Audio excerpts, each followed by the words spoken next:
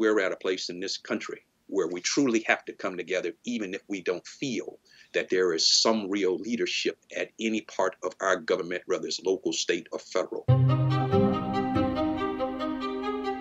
Since the inception of policing here in the United States, it has always been a challenge between police and communities of color.